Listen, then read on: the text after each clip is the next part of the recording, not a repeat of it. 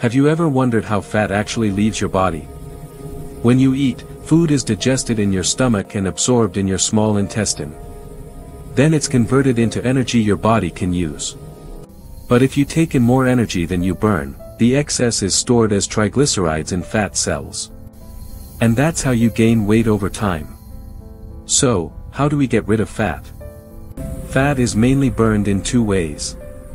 Through breathing and when you're mildly hungry.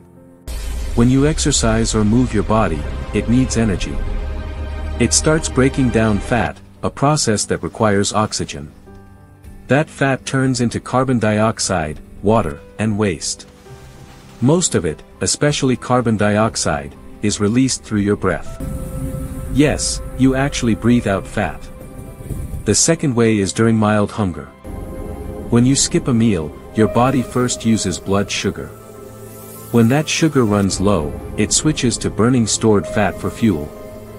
Oh, whether you're exercising or mildly fasting, your body breaks down fat.